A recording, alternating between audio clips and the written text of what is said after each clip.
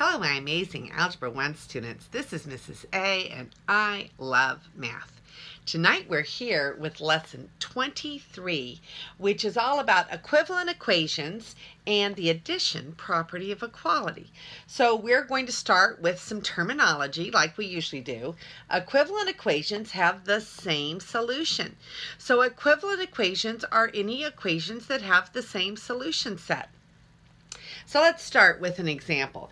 We know that 2 is equal to 2, but when we have one side equal to the other side and set equal with an equal sign in between, it is an equation, isn't it? Okay, so what we're going to do is we're going to add the same thing to both sides of this equation. So I'm going to add a 4 because that's what your book is adding to each side of the equation. So I'm going to add a 4, and over here I'm going to add a 4. Okay, so now that I've added a 4 to each side, 2 plus 4 is 6, and 2 plus 4 is 6. And I have a true statement again. Okay, now let's go over here and see, well, does it matter which order I do it? I put the 4 after the 2. Does it matter if I put the 4 in front of the 2? So let's put the 2 over a little bit so we have some room and put 4 plus 2 and 4 plus 2. So now I changed the order and I put the 4 in front of the 2. But when I add, don't I still get 6 equals 6? Okay, 6 equals 6. Now, the fact that adding did not make a difference which way I added the 4 behind the 2, I added the 4 in front of the 2, I got the same answer both ways. So it does not matter in which order we add two numbers together. We're still going to get the same result. That's called the commutative property, and we will be studying that more later. But right now, let's look at our next board, and we're going to state the additive property of equality here. So here we have it on the little board. If A equals B, so basically if left side is equal to right side, we don't have to have it be constants. It could be a variable, but we have an equation and the left-hand side must equal the right-hand side. Then A plus C is equal to B plus C, and C plus A is equal to C plus B. Now let's take a look and dissect this a little bit. What happened to change our equation? We started with A equals B, and over here we have an A and a B, but what have we done to both sides of the equation? We added the same thing. We added a C to both sides of the equation. Okay, down here we started with A equals B and we have A equals B, but we added the C in the front this time. Here we added the C in the back, here we added the C in the front. So it does not matter in which order we add this other number, as long as the C number is the same. Now, what I did not write on the board is the very beginning of this. It says if A, B, and C are real numbers, which means they're any numbers that can fit on our real number line. So what we have here is if A equals B, and then this one is also true. These are equivalent equations, which means they have the same solutions. All right, so here we're going to put some actual problems together. So here it says if x plus 4 equals 6. Now you might be able to already decide what x needs to be to make that a true statement. But shh. Don't tell anybody. We're going to figure it out together, okay? And I decide to add the same thing to both sides. And I'm going to choose to add a -4 to both sides. Then I get x plus 4 plus -4. And on the other side, I get 6 plus -4. Here is what I started with. X plus 4 and x plus 4 equals 6 equals 6. But then I added the same quantity to both sides. Therefore, both sides are still equal by our addition property of equality. All right, so now, what does this tell me? Do I have something I can tell from this? What is a 4 plus a negative 4? Those are inverses of each other, right? So we're going to have them cancel out. 4 and negative 4 add to 0, don't they? So we get x is 6 minus 4. What is 6 minus 4? Well, that's 2. So we get x equals 2. I bet you had already figured that out, right? Because 2 plus 4 is 6. So now that we have found that x is equal to 2, let's go ahead and check it on the next board. So here's our next board, and we're going to say x is 2. Let's check. So this was our original problem. We're going to plug in a 2 for the x, and we're going to see if we have a true statement. And we do. Is 2 a solution? Yes, it is. Also, it is called a root. So a solution or a root is a number that makes an equation true. And equivalent equations have the same solutions. So now what I'm going to do as we start to solve equations is I'm going to be finding an equivalent equation until I finally get it all the way as simple as I can get it. And I have x equals something. All right. Now, I'm going to write x minus 3 equals 12. So you can see it a little bit bigger. And now I'm going to add or subtract things right underneath the number, because sometimes numbers are too tight for you to add them horizontally like we did here. Okay, here, oops, wrong board. Here I put the 4 and then I put the negative 4 right next to it. Sometimes our equations are written too tightly to do that. So a lot of times we'll do it right underneath. So what would make the negative 3 just go away? If I added a positive 3, would it make the negative 3 disappear? Well, if I add a positive 3 to one side, I'd better add it to the other side too, because that's what my addition property of equality tells me. So now let's add these together. So x does not have anything to add to. Negative 3 plus a 3 is 0, and 12 plus a 3 is 15. Now, this equation is equivalent to the one I started with because I used the addition property of equality, which yields only equivalent equations. But let's check. Let's take our 15 and let's plug it back up into the spot where we have the x. So instead of the x, I'll put the 15. 15 take away 3 is 12. Yes, that's right. And so we have a solution. Okay, so now we have another problem here, and it has fractions. There we go, some fractions going on here. So on this one, we're going to go ahead and write it out the long way just because I think it may be a little bit easier for you to see when we have it horizontally. So x plus 1/4, I'm going to leave some space, is negative 3/8. Okay, now when I do this, I'm going to try to add something to this side to get rid of the 1/4 because I want to solve for my x. I'm always trying to get x by itself and find out what that unknown number is. So I'm going to add a negative 1/4 because positive 1/4 and negative 1/4 will add to 0. So I have to do the same thing to the other side. So I will add a negative 1/4. I'm out of room over there. Okay, so I add a negative 1/4 over here. These are going to go to 0, and I will get x is. Now I have a little bit of a problem. I have a negative 3/8, but I have a negative 1/4, and negative 1/4 and negative 3/8 don't have the same denominator. But what if I write a negative 1/4 and then I times it by 2/2? Okay, so now I'm going to multiply across. Remember, 2/2 is 1, and so that should work to make it the same value, but now it's going to have a common denominator of 8, isn't it? So we've got negative 3/8 and then negative 2/8. So this negative 2/8, I'm going to erase this and put negative 2/8 because it's the same thing as negative 1/4, isn't it?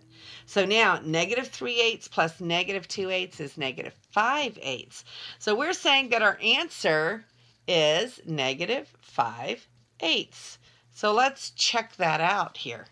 Let's plug in for our x, a negative 5/8. Okay, so let's get our red marker here. We have 8s and 8s, so we need to turn this into 8. So if I multiply by 2 on the top and the 2 on the bottom, then what do I get? Let's see if I can find another marker. I'm going to multiply by 2 on the top and 2 on the bottom, and now I'm going to get 2 8s. So let's take away the 1/4 and make it 2 8s. So is negative 5/8 plus 2/8 equal to negative 3/8? And yes, it is. And that is a true statement. Therefore, negative 5/8 was a solution or a root of the original equation. So there's that board. And we're going to do some more examples. Okay, this is example 3, and then we'll start our practices. So here we're trying to find out what k is. Everything else is known. So we need to get rid of this 2 and 1/3 so that we get k by itself on one side. So what if we subtract 2 and 1/3? Then we must also subtract 2 and 1/3 from the other side. Okay, so here we draw our line. K, this goes to 0 because a positive and a negative of the same value will equal 0.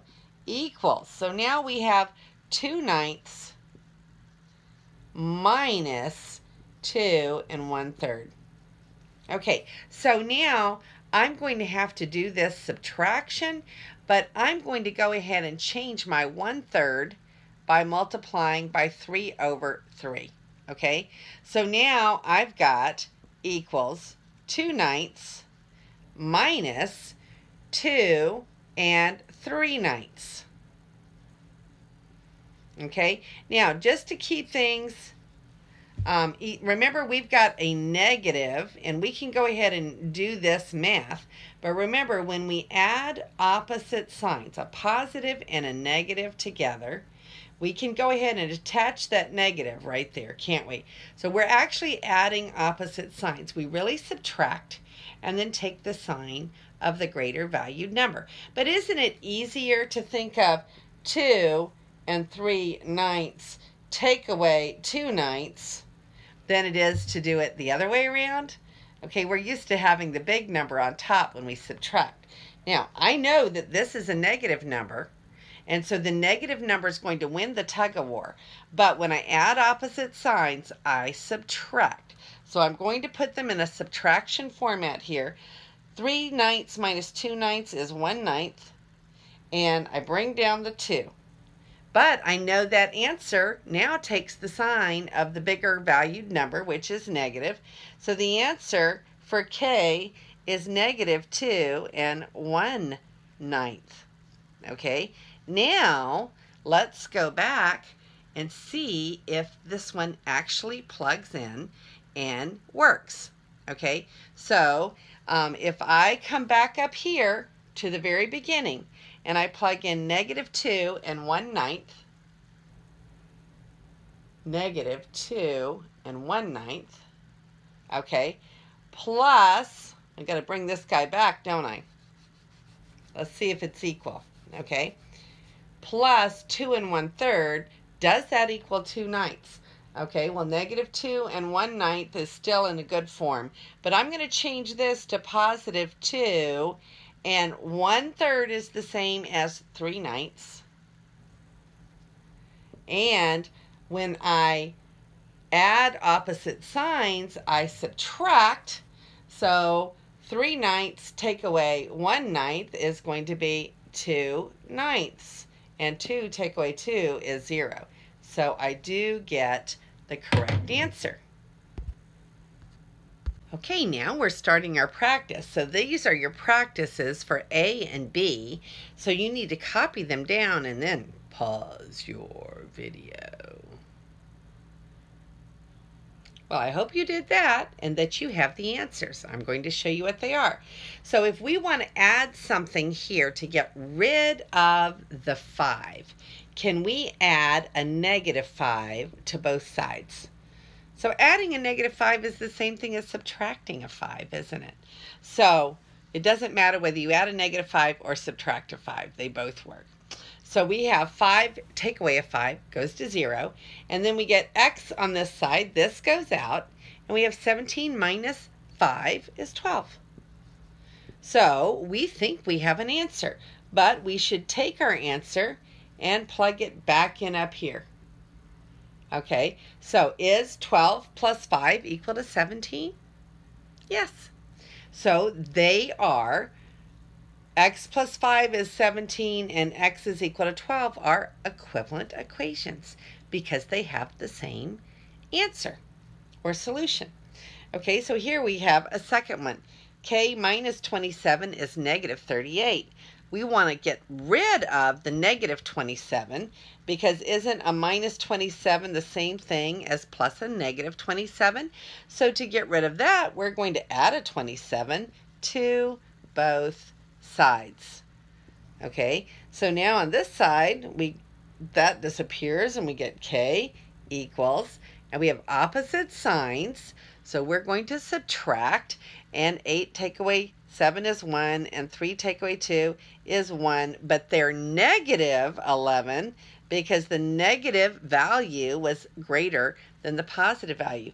So my answer or my solution should be -11, but let's check. Let's put this -11 back in here for the K.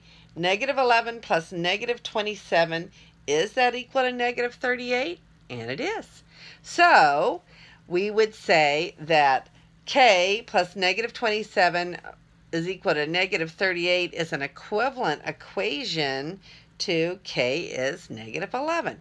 And so we solve by finding simpler and simpler equivalent equations. Back with the last two practices in a moment. Here are our last two problems. So these are practices, so I want you to copy them on the board and then pause your video. Okay, so hopefully you did that, and we are going to solve. So now we want to get rid of a -1/2. So we're going to get rid of the -1/2 by adding a +1/2 because -1/2 plus 1/2 equals 0 and will go away. So we're going to add the +1/2 to both sides because that's what our addition property of equality tells us we must do in order to keep equivalent equations. So we started out with an equation, and we're going to try to get a simpler equation that has x by itself so that we can solve for our unknown variable. So we add the 1/2 to each side, and then we're going to have I'm going to make that a little bit smaller because I did not leave myself any room, did I? Plus 1/2 plus 1/2. So now what do we have? X comes down. This cancels out. And then on the other side, we're going to make the 1/2 into a fraction that is equivalent, but has the same denominator. So we're going to multiply by 4/4, which is just a 1. And when we do so, we're going to get 4/8. So now we're going to add the 3/8 plus the 4/8, and we're going to get 7/8.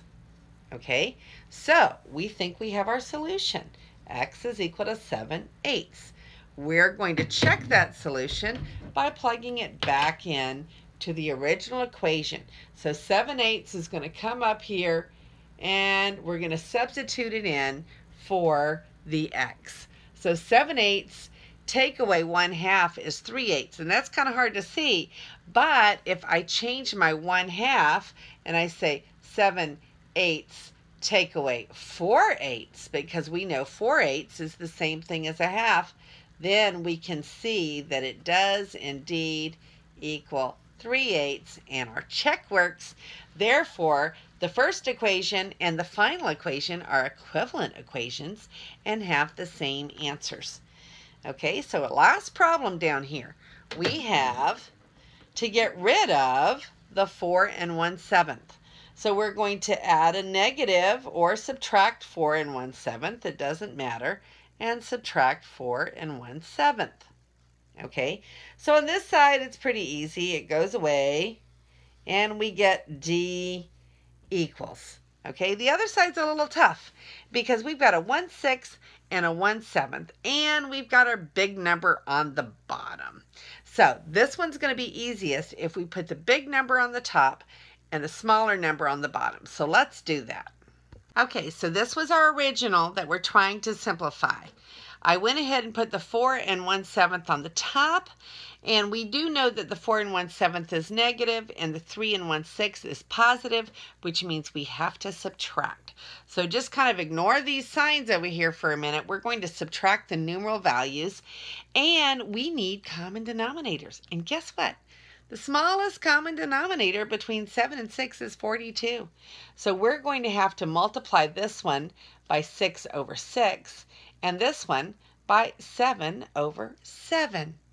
So now this one is going to become, we're just going to put this one over. So 6/42.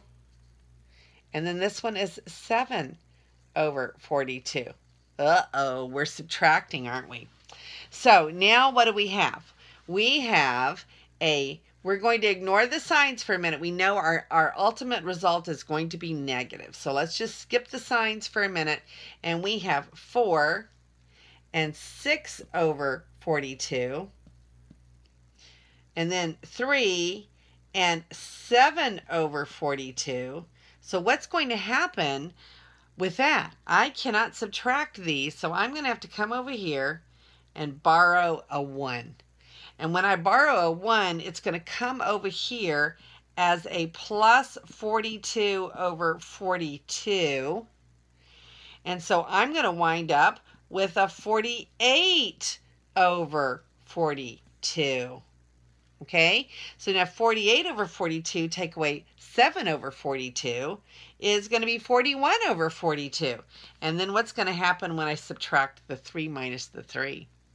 It disappears. So we're going to wind up with 41/42. And remember, we said back at the very beginning, the negative number was bigger. So that's going to be a negative result. So negative 41/42. Let's take that back to our other board. And we're going to say D is negative 41/42. Okay, so now we have our answer, but we have not checked our answer. So I'm going to take the D right here, and I'm going to plug in negative 41/42 right there. Okay, now just for this time, let's take the 1/7, and remember that the 1/7, when I multiplied by 6/6, turned into a 6/42. And the 1/6, when I multiplied by 7/7, turned into a 7/42. Okay, so now I have a negative 41/42, a positive 4 and 6/42, and a 3 and 7/42. And I've got to do that math to check and see if my answer is right. Okay, so I'm going to do this, take away this, which means I'm going to have to borrow a 1 from here and send it over there. So let's just do that right here because we're just checking our problem. We're going to take the 4, we're going to make it a 3, we're going to add a 42/42, which isn't that going to make this back to a 48. So now let's check. Negative 41/42 plus 3 and 48/42. Isn't the 48/42 minus the 41 going to give you the 7/42? And the 3 is going to remain. So it checks, and so we know that this answer is correct. And that one was a doozy. So that one took us 2 boards to get that one done. But we are done with your practice. And this really is a fun and easy concept. So we can add the same thing to both sides. And we talked about we could also subtract both sides by the same thing if we needed to, because subtraction is just addition of the opposite.